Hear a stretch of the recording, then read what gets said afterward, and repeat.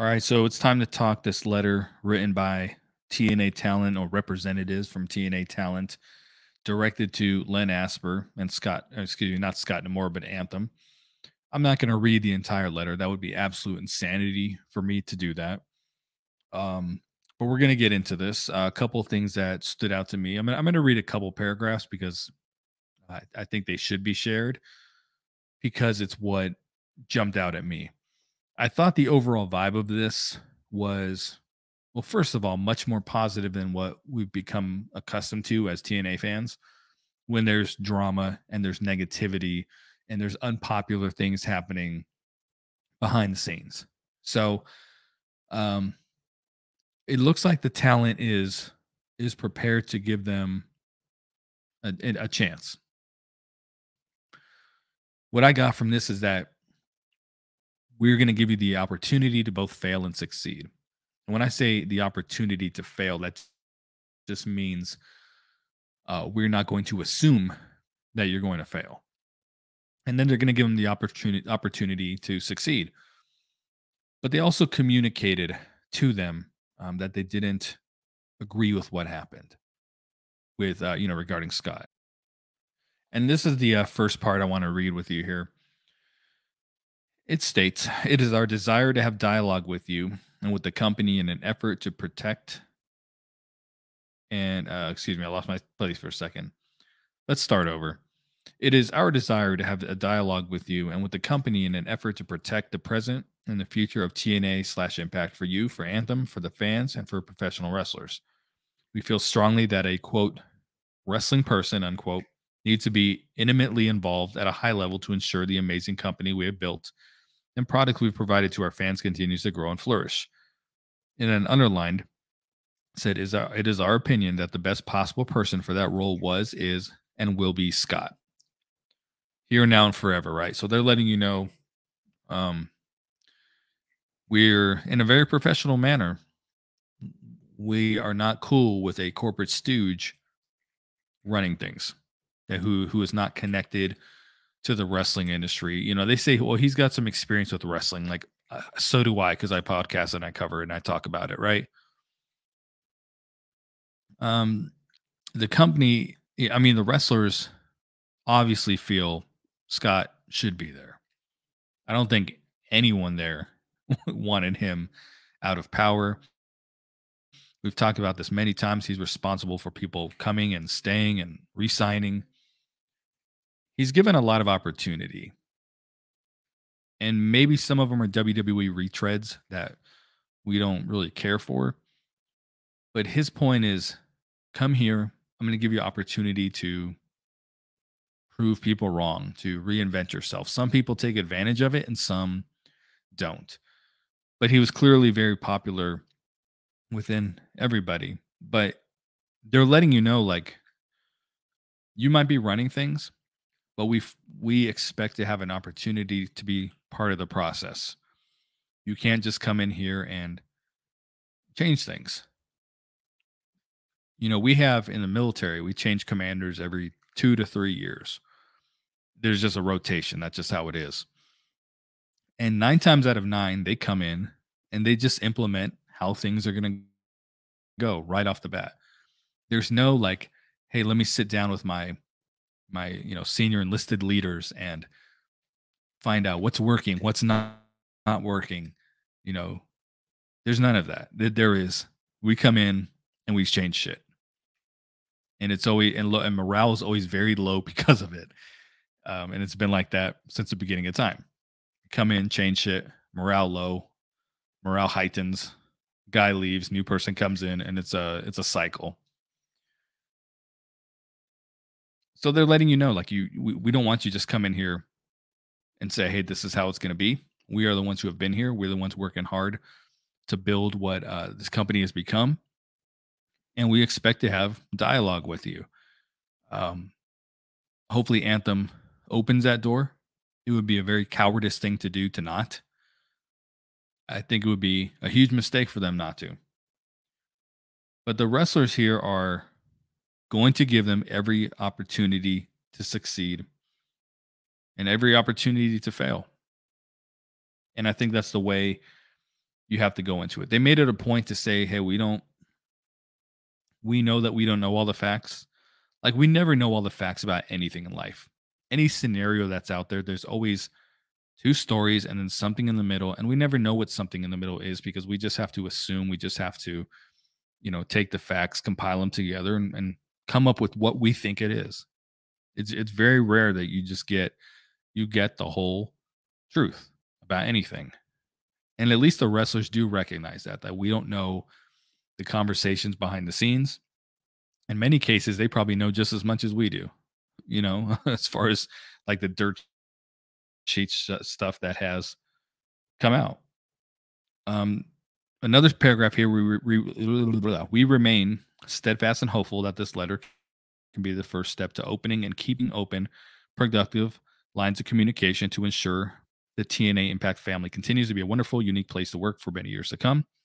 We ask and implore you to both come together and create a resolution that will reunite this family again. So when they're saying we implore you both to come together and create a resolution, they're letting you know there is a problem. It's not all sunshines and rainbows. They're letting you know there is a problem. We're being professional here, and we're saying we're giving you the opportunity, but we're not okay with this. So you do have to fix it. We are your employees. You have to fix this. So I thought this was all done very, very well. I don't know how many people were involved here. I can't imagine the entire roster was sitting around doing this. It made me think of the movie, for those of you old enough, Bring It On, where the East Compton High Clovers were trying to write into the daytime talk show, and they were all like sitting and coming up with this letter together and saying they should call us inspiration leaders. Yeah, yeah, yeah, that's good. Write that. I don't think they were sitting around powwowing and coming up with this letter together, but clearly some of the people that they have acknowledged to be at the top, Frankie Kazarian and such, I'm sure was very much involved in this. This is their effort to try to get Scott back, I think, as well. I don't think it's going to work. We don't know that. Maybe Scott may come back at some point. Maybe they will see that they made a mistake. I was watching an episode of Modern Family last night where they opened up a parking lot and they were arguing over. Well, when I say they, it was Phil and Jay. They opened up a parking lot and they hired a parking lot attendant. Jay didn't like him, said it, or didn't like her, saying she was way too friendly, was wasting time, wasting people's times, and basically was saying that anyone could do this. We just hire someone who just stands there and does the job. So they fire the parking lot attendant, and Jay steps in himself, and he can't manage the parking lot. People drop off their keys with him when they leave. He didn't know whose keys went with who, and it was a complete shit show. And then at the end, they had to hire the parking lot attendant back, and she came in and got it back on track within seconds. And maybe that's going to happen. Maybe they're, Anthem is going to say, this didn't work. We tried to bring this guy in, this stooge, didn't work. And maybe we got to bring Scott in. Maybe that happens. Maybe Scott says, fuck you, and never returns. Who really knows? But again, the overall vibe was very positive, and it's letting them know, hey, we're not going anywhere. We're not punching out. We're not going to be disgruntled and negative, because they know it starts from the top. And they're not the top, but for us, they are, because they're the wrestlers that we watch and we enjoy and we follow. And we're going to follow their lead.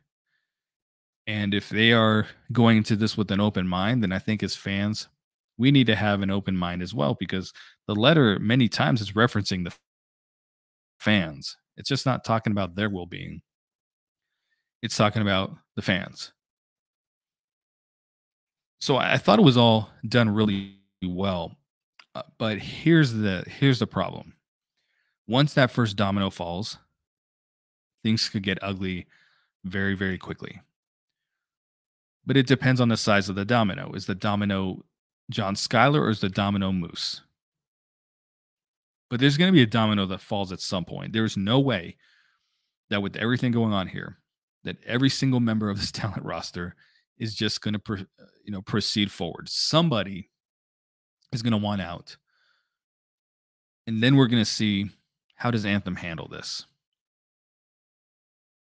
You know, we got to remember there's a lot of people at the bottom of this roster not making a lot of money.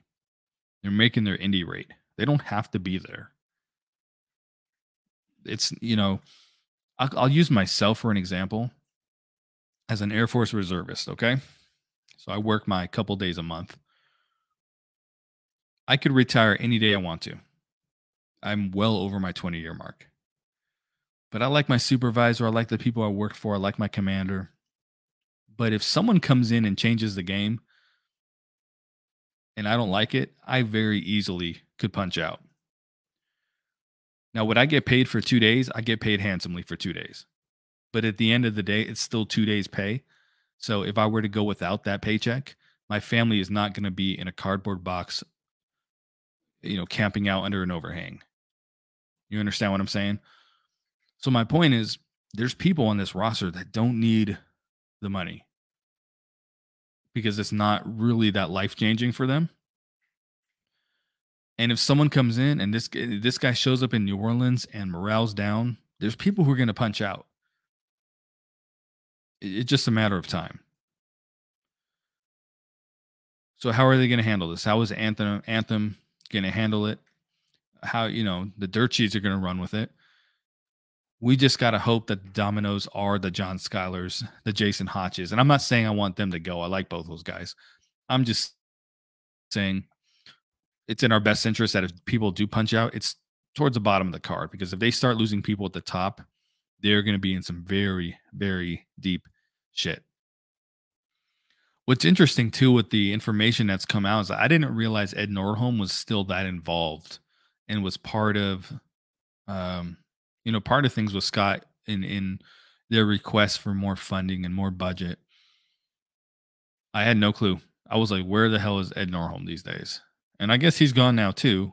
As far as being involved in TNA, still involved with Anthem, but I had no clue. I just haven't heard that name in so long. But it's good to know that Scott did have some backing and he wasn't, fighting a battle all by himself. The disappointing part is it's clear that Anthem has no desire to really grow this company. For us as fans, it really sucks because we see the potential, we see the good and bad, but we see if they can do a little bit more of the good, a little more of the positivity, maybe we can get to that next level. It's clear Anthem does not view TNA the way that Scott did. Scott wanted more out of it than Anthem envisioned themselves putting into it. They can say all the right things of Anthony Ciccone coming in and he's gonna do this and this and this. Why weren't they doing it before? If these guys, if this guy was part of Anthem, why weren't they before? What are you going to do now that's going to grow the company that Scott wasn't trying to do? They're not. The company we have to come to the realization it is not going to grow the way we want it to. And now it's been kind of reported that the production upgrades that we were excited for have not happened and probably aren't going to. And we didn't pick up on it right away because the first venue at the Palms, and, they had the new tunnel, the entrance ramp, the smoother transition. So we're kind of like, all right, this does look better, right? And then they cut to Gia Miller for the first time backstage. It looks awful. And then as the next taping happens in Orlando, we're like, okay, we still like the graphics and the ropes and the tunnel, but this looks like Impact with the TNA logo. The more and more that the more episodes come out, we're starting to see, this is just Impact. The backstage stuff this last episode was a little bit better. It's still bad. Clearly, Anthem is not going to fix this. They're even offering these guys in production freaking jobs at Anthem. And I guess some of the wrestlers are going to do some of these shows on Anthem. They're not geared towards the wrestling target demographic in any way whatsoever. Hits from the 80s and shit like that. Yeah. I don't know if they're trying to get Impact fans to watch these shows or hoping that the people who watch these shows are going to watch Impact, which would be ridiculous because it's completely outside of the target demo. But as far as creative goes, it was initially reported that Tommy Dreamer was the head of creative. This, I believe, came from Meltzer. And then it was quickly rebuffed by Mike Johnson and Sean Ross Sapp. But I think Mike Johnson was the one who got in on the information first. He has the best relationship with TNA. These other guys, I don't think have a real relationship with them. I got into it. If you guys are familiar with JD from NY or whatever the fuck he is on YouTube, I followed his channel for a little while.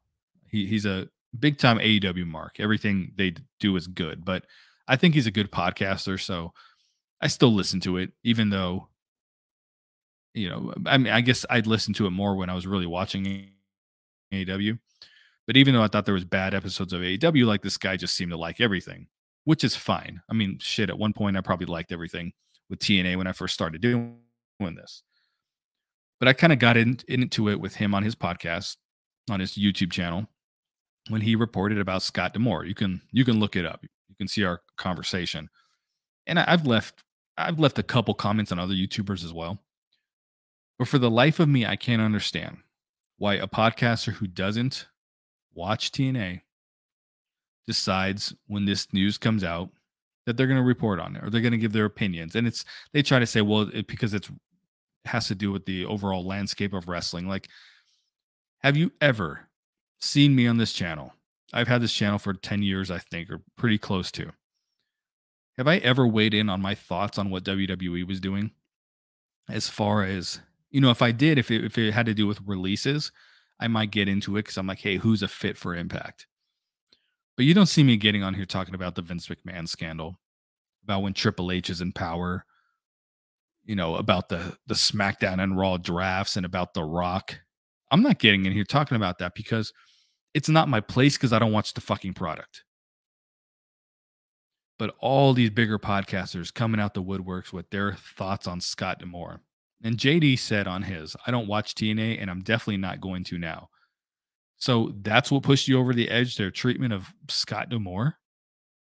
It's bullshit like that that just really freaking angers me because there's a lot worse going on in AEW and in WWE, but people keep fucking chugging along.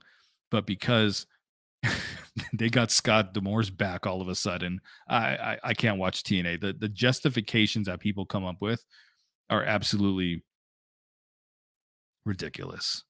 But anyway, it was reported by Meltzer, who, again, I don't think has any great contacts within the company because he's been wrong a lot lately. Was that Tommy Dreamer's a head of creative? I would have been okay with Dreamer's a head of creative. I don't have a problem with him being involved in the company. I don't like him in my fucking main event. I don't like him wrestling for titles.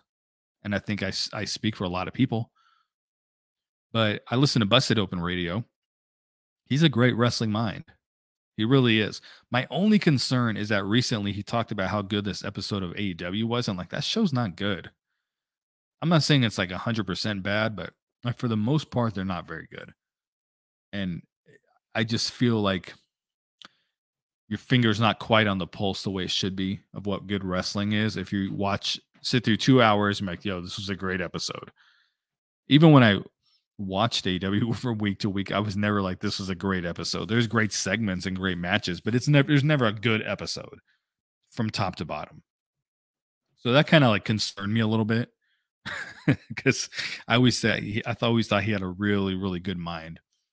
But every time he speaks on Busted Open, I tend to agree with what he says regarding wrestling in general. So he's someone I'm okay with. And if he was the head of creative, I probably would have been okay with it. There is no real creative right now. The storylines are Macklin and Nick Nemeth. Forget AJ Francis and Rich Swann with what they got going on. And Giselle Shaw firing the Shantaraj. Like, maybe I'm leaving one or two things out, like the Good Hands and Ali. I don't know, but there's no real stories going on here. So, I'm not even really tripping about creative, but they're bringing in Ariel Shearner. He was the Dr. Ariel on screen before. This is well before Dr. Ross. He was on screen for back when Don Callis was around for maybe 3 or 4 episodes. His character was horrible. And at least with the Dr. Ross segments, he's like involved with injuries. And this dude was just, this goof was just walking around backstage. I remember one episode, they're like, "Who are you?" He's like, "I'm a doctor." Like that was his only line. And it was so phony. I don't know what this company's obsession is with phony doctors.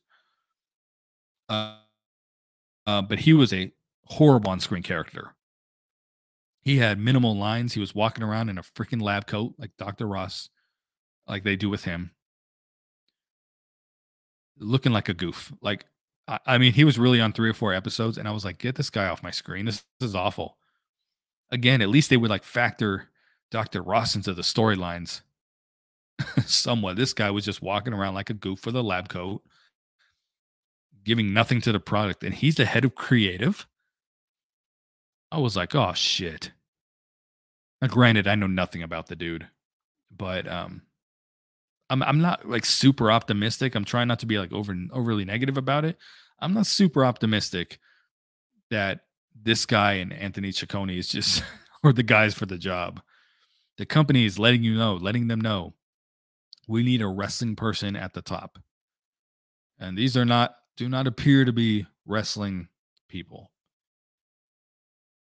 So just like I said after Hard to Kill, we're gonna know what TNA is during the first set of tapings, which is right now Orlando, and it's been clear that it's Impact with some tweaks. But there's some fresh matches. The shows are better. The shows are better. Let me not paint a picture that I think they suck. I don't. But it's Impact with some different colors and logos.